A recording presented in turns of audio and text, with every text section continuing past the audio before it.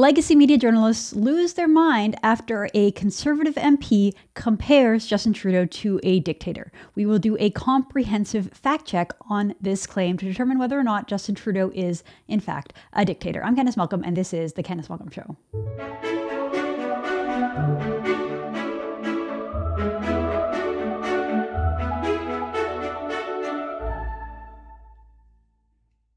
Hi, everyone. Thank you so much for tuning into the podcast today. So I will admit, when this story first came out, it was so stupid that I didn't want to acknowledge it, and I didn't really want to talk about it. There was an exchange in the House of Commons where a couple of MPs were sort of speculating and talking about whether or not Canada was a dictatorship, whether or not our Prime Minister was, in fact, a dictator. Now, the spirit of the debate that was going on in Parliament was fairly lighthearted. It wasn't during question period. It was during the order paper updates after question period. And you could tell by the sort of jovial attitude amongst the MPs that were talking about it, they weren't making a serious claim. They were sort of talking tongue in cheek. However, the legacy media blew it out of proportion, as they tend to do whenever there's a Conservative who says something that the media deems to be controversial. So that is what happened here. A whole bunch of legacy media journalists lost their minds and accused the Conservatives of calling Justin Trudeau a dictator. So here is the headline over at CTV. It says, Rachel Thomas, MP for Lethbridge, called Trudeau a dictator last week. And it quotes Rachel Thomas saying, "A ruler with total power over a country, especially one who has gained it using force," Thomas said. Now, you can tell that that quote is taken out of context because she's not actually calling Trudeau a dictator in this claim. In fact, if you look at the clip, she was just reading a dictionary definition of what a dictator means and kind of using that to say that many Canadians feel that their country is being run by a dictator. So this was in response to a Liberal question put to Thomas to get her to respond to a comment made earlier by a Conservative MP, another one from Saskatchewan West, Brad Redekop, who blasted Justin Trudeau's use of the Emergencies Act to clear peaceful protesters. So Redekop said this: "To call in police forces to crush peaceful protesters under the jackboot of the Prime Minister's basic dictatorship." And then the next thing he said was, "And at the same time, another dictator is currently using his war machine to crush our friends in Ukraine." So his use of the term "another dictator" to describe Putin implies that he's calling Trudeau a dictator. And then that use of the term he crushed peaceful protesters under the jackboot of the Prime Minister's basic dictatorship. That, of course, was in reference to an idiotic comment the Prime Minister made 10 years ago, talking about how he admired China the most and saying that the thing he loved about China was the fact that their basic dictatorship can be used to just kind of jig the economy around and make it go green on a dime. Very stupid comment by the Prime Minister back then. And so the Conservative MP was kind of just like rubbing in how stupid of a comment that was by comparing Justin Trudeau and calling him a basic dictatorship. Regardless of all this context, regardless of the sort of tongue-in-cheek nature that the MPs were talking about, the media lose their minds. There was that CTV story. We also had Steve Chase from the Globe and Mail tweeting this. Worth noting, Conservative MP Rachel Thomas, nee Harder, she used to be known as Rachel Harder. She got married over the summer, so she's now Rachel Thomas. Rachel Thomas on Monday in the House of Commons said that many Canadians hold the view that Prime Minister Justin Trudeau fits the definition of a dictator. She did not cite a poll. How dare her give an opinion without citing a poll, according to Steve Chase over the Globe and Mail. He was not alone, of course. Rosemary Barton from the CBC reacted. She said, "Criticize the Liberal NDP deal all you want, but this is irresponsible rhetoric coming from someone who was duly elected 6 months ago." So Rosemary Barton doing her best impression of a hall monitor, scolding and lecturing politicians for their rhetoric. Interesting how that only goes one way. I don't recall Rosemary Barton scolding and lecturing Justin Trudeau over his irresponsible rhetoric when he said that unvaccinated people don't deserve to be in our society and that we shouldn't tolerate them. But alas, that scrutiny only goes one way from the CBC. Next, we have Don Martin from CTV commenting, saying, "What a crazy thing to say. Makes the whole caucus looks bad." Charles Adler from Chorus Radio wrote this: "Who among Conservatives running for leadership will renounce the irresponsible? Every Canadian school child is getting 100% clarity on what a dictator is. Hashtag Vladimir Putin.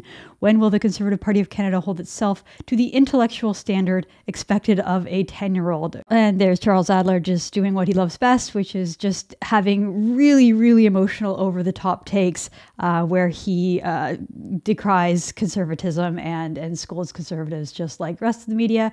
We also had Liberal MPs jumping in. So here is Mark Gerritsen, the MP for Kingston in the Islands, saying it's quite disturbing and frankly an insult to Ukrainian people that Rachel Thomas MP and Brad Redekop would suggest the Prime Minister of Canada is a dictator similar to Putin.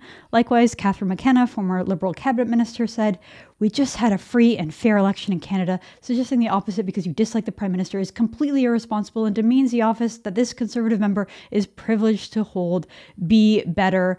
And finally, this is quoted from the CTV story. We have the University of Lethbridge professor of political science, Trevor Harrison, saying, and this is a quote, "If Thomas was taking a course with me, I would have to give her an F for the course." Well, sort of letting the cat out of the bag there that a university professor would fail a student because he disagrees with her personally. So that is a standard apparently over at the University of Lethbridge in political science. If you have a view that the teacher doesn't agree with, you get an F for the course.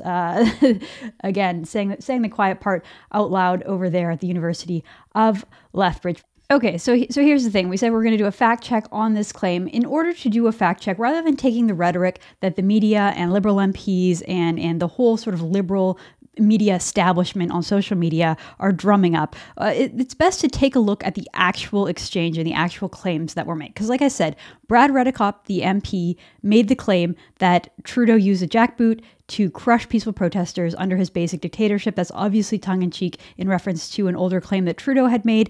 And then the only part that you could say is that he was comparing Trudeau to Putin because he said, and another dictator is doing this. And that word another implies that he is making that comparison.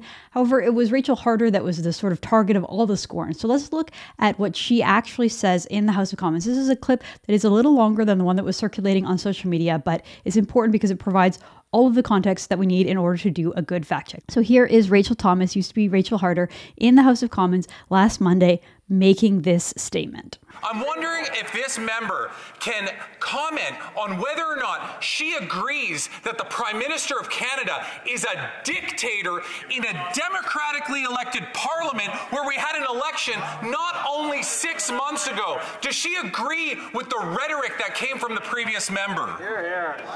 The Honourable Member for Lethbridge. The Oscars were last night. Mr. Speaker, thank you for the question. Dictator. I just did a quick review in the dictionary. So according to the Oxford Dictionary, a dictator is a ruler with total power over a country, typically one who has obtained control by force. There are many Canadians that would hold the view that this does apply to Mr. Trudeau, the Prime Minister of Canada. And it is up to, I apologize for using his name, to the Prime Minister of Canada. And it's actually up to the Canadian people to determine that. And they'll be determining that at the next election. Now, here's the problem with Liberal logic, is that Liberals, they like to make other people responsible for a problem that actually isn't their own. I'm not the one that made the statement in this House. Why am I being forced to answer for it? But the Canadian people will answer in the next election. So you can see this sort of liberal, over-the-top theatrics, like how dare they call our Prime Minister a dictator? After all, we are in this parliament, this democratically elected parliament. Well, here's the thing about democracies. Just because you vote in an election doesn't guarantee that your society is built on the values of a Western liberal democracy. Things like freedom and openness and tolerance. Just because you have an election doesn't mean any of that. There are fake elections all over the world. There are elections in almost every country. So just being a democracy isn't really enough. You need the sort of small L liberalism as well, which is what many would argue that Justin Trudeau is lacking. And then you can see that Rachel Thomas is sort of taking a lighthearted approach to all of this. They're holding her accountable for something that someone else said, which is also incredibly worth noting. So the claims being made in and of itself are disingenuous because it wasn't Thomas that made the original claim. It was a different MP, and yet she is being asked to defend it and speak to it. And then we have the second broader issue, which is that every Canadian Prime Minister is invariably compared to a dictator. Why? Well, because of the structure of our democracy. We don't have the same checks and balances. We don't have the same separations of power as other Western liberal democracies, for instance, in the United States. They have a very separate distinct branches of government. The executive is very distinct from the legislature. The executive is the office of the president. The legislator is the Senate and the House, and then the judicial branch, which are all separate, right? In Canada, those are all sort of merged together. You have the prime minister who leads the executive. When they have a majority government, they also lead the legislative branch in the House of Commons, and they appoint those judges to the Supreme Court. So you don't have the same kinds of separation of power. So prime ministers can amass a great deal of power. Prime Minister Stephen Harper, in an interview last year with Joe Lonsdale of the American Optimist, said this exact same thing. He said that even when he commanded a minority government in Canada, he had more ability to get things done than U.S. President Barack Obama, despite the fact that Obama controlled both the Senate and the House of Representatives at the time. That is correct, because in Canada, we don't have those same separations of power. And that is why, time and time again, the media and politicians have called former prime ministers, including Prime Minister Harper, on many occasions, as we'll go through, they've called him a dictator. So here at True North, we had our researchers come up with all of the instances that members of parliament called Prime Minister Stephen Harper a dictator during Harper's time in office. So here we go. We had Ron McKinnon, who is the Liberal MP, still the sitting MP for Coquitlam, Port Coquitlam. He tweeted this on March 5th, 2014. He said, "Harper's dictatorship for democracy coming to an end, ? And then he linked to a far left blog. We had Olivia Chow, former MP for the NDP party in Toronto's downtown riding of Trinity Spadina, according to a tweet from Chris Fox. He wrote, "Chow going after Harper hard. Parliament is about democracy," she says. "Are we living in a dictatorship ? Next, we have Elizabeth May, who's a former leader of the Green Party, and she is the MP for Saanich Gulf Islands out on Vancouver Island. Here's a piece in the Tyee from October 2013. Elizabeth May, how to stop Harper's elected dictatorship, the Green MP on the PM's dangerous decision, opposition tactics, and rustlings of hope in the Tory bench. Elizabeth May is quoted as saying, "We are living under an elected dictatorship." This is a very frequent reoccurring theme this term, an elected dictatorship. Next, we have Wayne Easters, a former Liberal MP. Back in 2010, he said straight out, this is a quote from the House of Commons, we got it from Hansard. He said straight out, "He's a dictator," referring to Prime Minister Stephen Harper. We had a Conservative MP in response say, "He just called the Prime Minister a dictator, Mr. Chair. Is that parliamentary language? Do you allow that?" So again, this whole debate back and forth of the opposition calling the Prime Minister a dictator is nothing new. Hetty Fry, who's a former Liberal MP for Vancouver Centre, likewise said the Prime Minister behaves as if he is a dictator. This likewise is from Hansard, so this is something that she said in the House of Commons, in the official transcript of a debate in the House of Commons. Likewise, also in the House of Commons, Carolyn Bennett, who is Liberal Minister of Mental Health and Addiction, she said, "Leaders who want to make the rules are called dictators. This is a test. Will the Prime Minister accept the Canadians and their Parliament make the rules and restore the long-form census now?" So again, there was a whole hullabaloo over Harper changing the census, and yes, many people at the time called him a dictator for changing the census, including, it looks like, Liberal MP and now Cabinet Minister Caroline Bennett. So again, this tradition of calling the Prime Minister a dictator is nothing new. And aside from Liberal MPs saying it, there are also many examples of commentators, people in the media, calling Stephen Harper a dictator. So here, Stephen Taylor, a Conservative analyst, points this out, that there is a little bit of a media bias because Rosemary Barton, who was clutching her pearls over the idea that a Conservative MP would call Justin Trudeau a dictator, well, lo and behold, a couple years ago, back when Harper was in charge, Rosemary Barton had a very different tone. She tweeted in a sort of jovial way, Bob Rae just basically said this government is a dictator. So it was totally okay for Bob Rae to do it back then. He got a pass, whereas now when a Conservative MP is doing it, it is a threat to democracy and the worst thing ever. Likewise, the Globe and Mail had a tweet saying, "Introducing Canada's minority dictatorship, Stephen Harper's opportunity to use prorogation." So again, lots of accusations. We have Pam Palmater, who is an Indigenous activist and a professor over at Ryerson University. She tweeted this: "Women against Stephen Harper, time to remove the dictator and restore legitimate government." Likewise, Michael Harris, who is a columnist over at the Hill Times, who had a very severe case of Harper derangement syndrome. He hated Harper so much. He wrote a book called Party of One, Stephen Harper and Canada's Radical Makeover. Again, this accusation that Stephen Harper was autocratic, that he was a dictator, we heard it time and time and time again. Farley Mowat, a celebrated Canadian author and poet, he wrote that Stephen Harper is probably the most dangerous human being ever elected to power in Canada. That was an excerpt from a book. So again, and here's another piece from Michael Harris writing over in the Narwhal. Harper's Dictatorship for Democracy coming to an end. That was one that the Liberal MP linked to before. So again, very common. And it wasn't just Harper. I remember back in the years of Jean Chrétien, Jeffrey Simpson, who is a former columnist for Globe and Mail, very blue chip thinker, he had a book out that said exactly this. He called Jean Chrétien the friendly dictator. His book was called The Friendly Dictatorship. And this is a synopsis of the book. Is Canada a dictatorship, albeit a friendly dictatorship? In this thoughtful book, Jeffrey Simpson argues that the Liberal Party's re-election to a third majority government must raise the question, is Canada in danger of becoming a de facto one-party state ruled by an all-powerful leader? And again, he's alluding to this idea that we don't have the same separations of power. And in times like the time that Jean Chrétien was elected, when there wasn't really a strong opposition party because the right was fractured, there wasn't really a government in waiting, there wasn't a strong opposition, and therefore you could take away that we lived in something that resembled a dictatorship. So despite all of the hand-wringing and all of the pearl-clutching by the Liberals, by the legacy media, there's actually a lot of discussion and thought around this idea that the Prime Minister of Canada has too much power, that we don't have the correct and the proper separations to protect ourselves from a Prime Minister that goes rogue, a Prime Minister that wants to amass power, that is power hungry, that wants to punish people in his country. And to Rachel Thomas's point, many people in Canada feel that we are at that place right now. So here at True North, we also came up with a list of 8 times that Prime Minister Justin Trudeau has ruled Canada by decree. So this idea that someone abuses power, that someone takes advantage of the fact that we don't have the same separations of power, Justin Trudeau has done this time and time again. Here are some examples.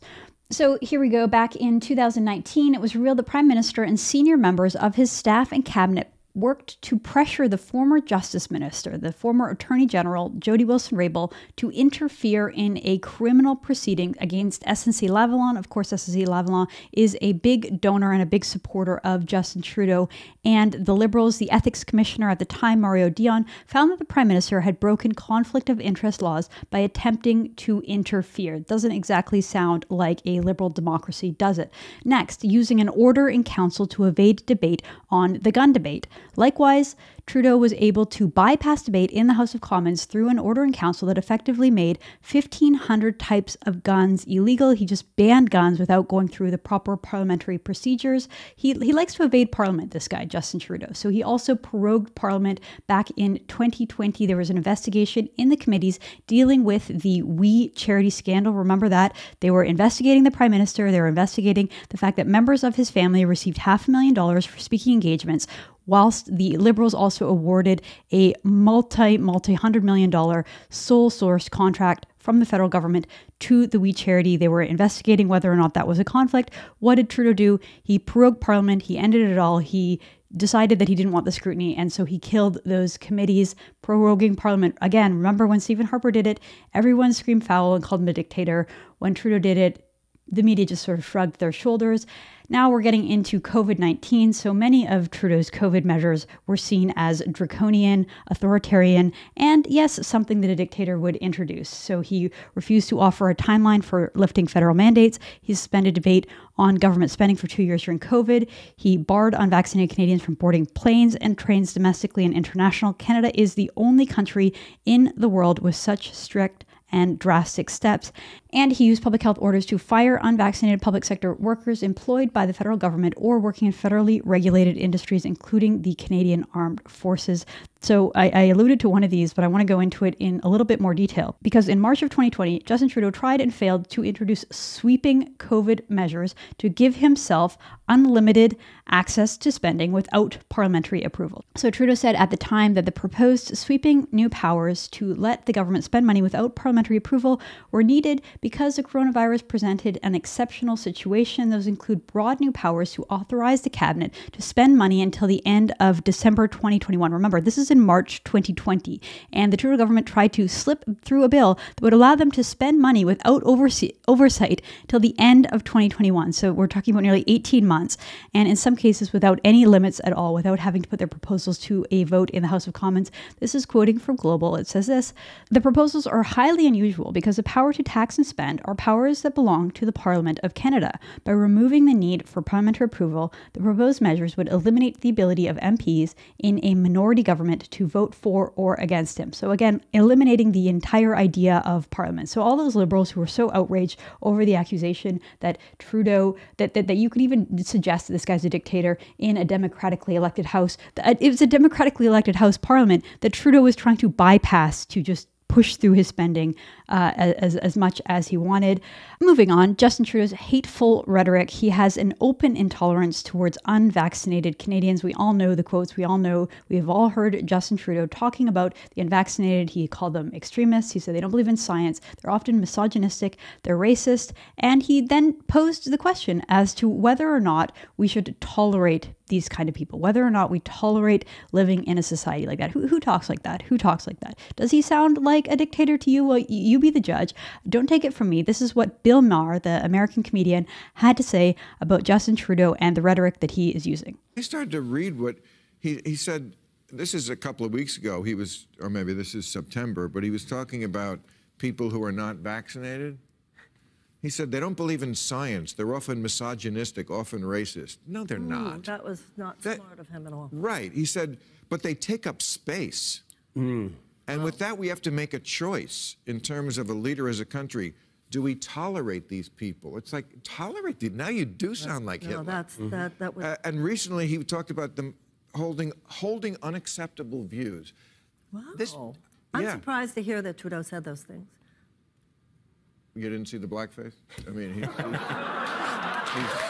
I'm kidding about it. I'm not, I mean, that was not a good look for him. No, but, I mean, come on. I mean, that's, I think, what gets under people's skin. So yes, Justin Trudeau, in a democracy, you have to tolerate people. You have to tolerate people that you disagree with. And I'm glad that Bill Maher was there to point out the fact that, yeah, he does sound a little bit like a dictator in that regard. And now finally we get to the major issue that made so many Canadians come around to this idea that Justin Trudeau is not a Western liberal democratic leader. And that was, of course, invoking the Emergencies Act to clear peaceful protesters. He did this on February 14th, 2022. And of course, he famously did not get parliamentary approval to use police force to move peaceful demonstrators until the police had already removed the protesters, at which point he got his parliamentary approval, and then he rescinded it a couple of days later. So not only did he use excessive police powers that are usually reserved for wartime in order to crush a peaceful protest, he also assumed new powers to freeze bank accounts, to have the bank accounts of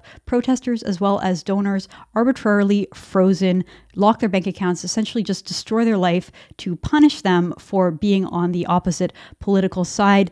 And final example here is this NDP coalition. So as you know, Justin Trudeau was just elected with the smallest minority government, the smallest share of the vote in Canadian history. And counter to the democratic will of the Canadian people, he essentially turned it into a majority government by forming a coalition pact with the NDP, allowing himself to push through his own legislation without the fear of going into another election. So Justin Trudeau is using every single bit of power that he can, mustering it all together to assert more and more power in a country that already has a relatively weak system of checks and balances. So is Justin Trudeau a dictator? Let's get to our final verdict here on the show of this fact check, whether or not it is a fair claim to say that Justin Trudeau is a dictator. Well, of course, everything is relative. So is Canada a repressive authoritarian dictatorship? Not compared to, say, China or Iran, no. But compared to Canada 100 years ago, compared to Canada 50 years ago, 25 years ago, maybe even 5 years ago, well, yes, we are heading in that direction. We're experiencing the decay of our democratic institutions and our systems. We are experiencing increasingly authoritarian culture that punishes dissenting views and excommunicates those who do not comply with increasingly draconian police orders. Trudeau is overseeing a series of significant crises in our country, and his handling of these crises is dividing us and making us weaker.